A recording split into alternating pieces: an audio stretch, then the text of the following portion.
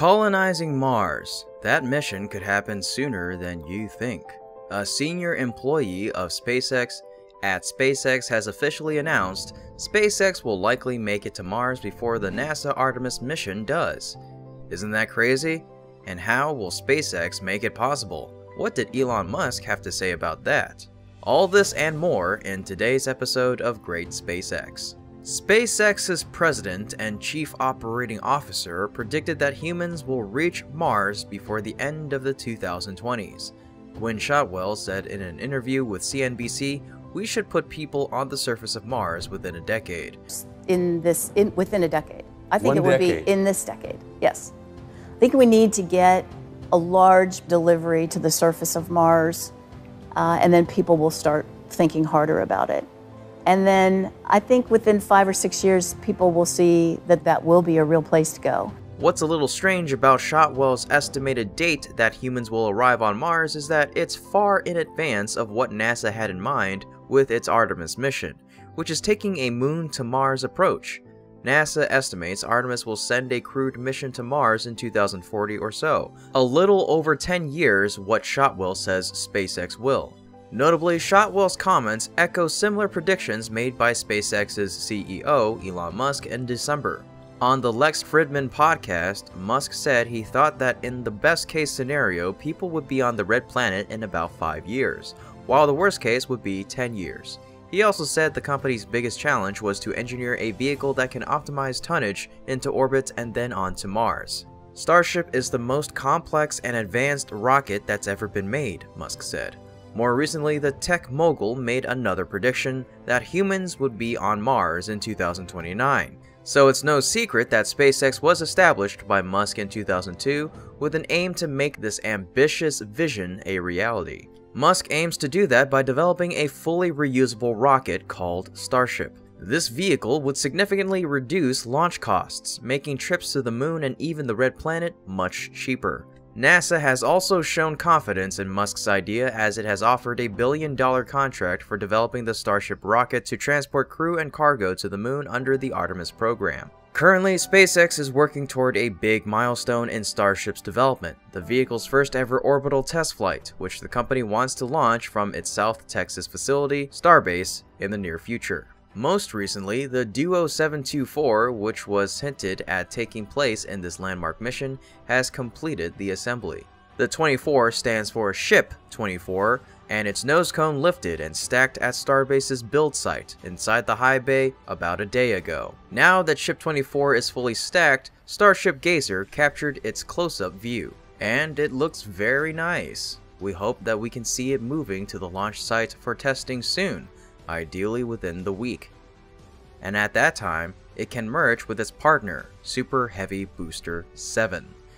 B7 moved from the build site to the orbital launch site hours ago. That means the downcomer issue has been fixed. B7 was lifted and mounted on the orbital launch mount later on. And a cryo test was conducted on B7. Huge thanks to Lab Padre and Starship Gazer for documenting these great moments. We will most likely witness a bunch of tests on B7 and S24, or even on a fully stacked 724 next.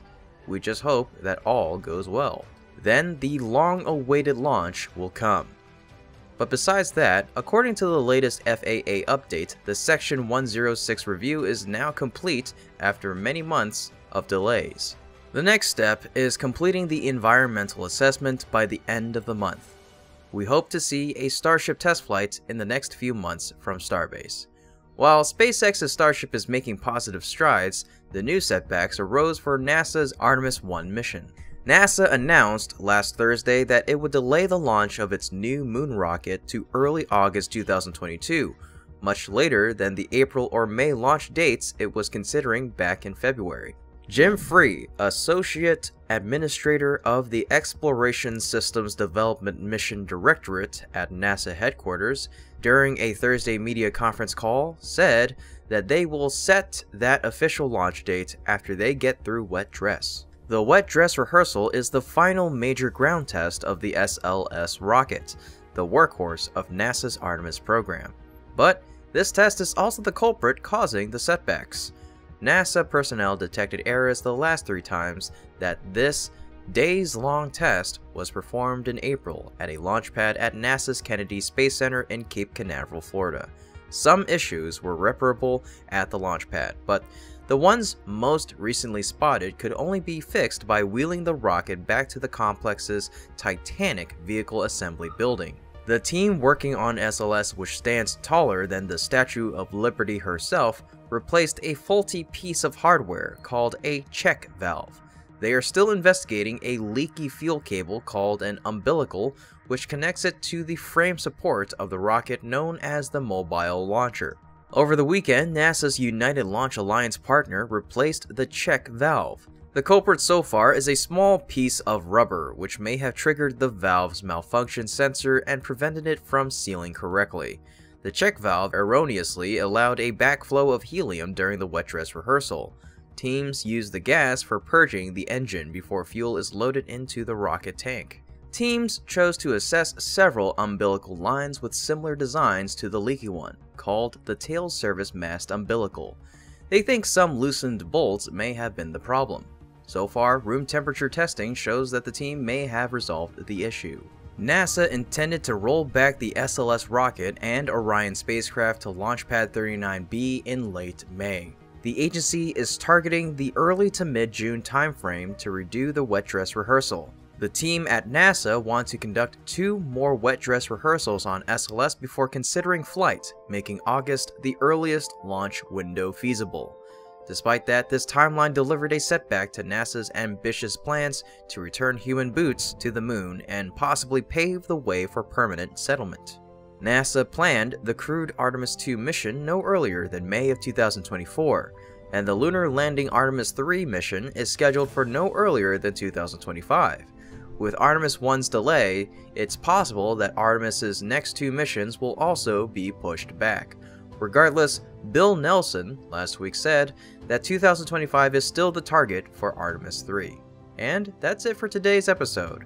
If you enjoy what my team and I are doing, you can become a patron through our Patreon link in the description below. And as a quick note, if you have advertising needs, you can contact us directly via email. Otherwise, as always, this is Kevin with Great SpaceX, and my team and I will see you next time. Thank you so much for watching. I actually just don't care about hope or enthusiasm, motivation. I just give it everything I've got. Let me put it this way. If you need inspiring words, don't do it.